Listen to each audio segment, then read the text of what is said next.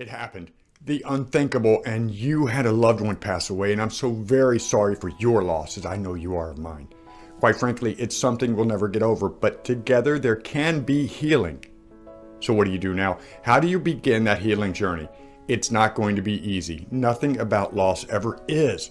You need to move forward now and never backwards. Move forward and bring your lost loved one with you. And what better support than turning to someone who's been through the fire, someone who's moved from devastation to living out the legacy of a lost child.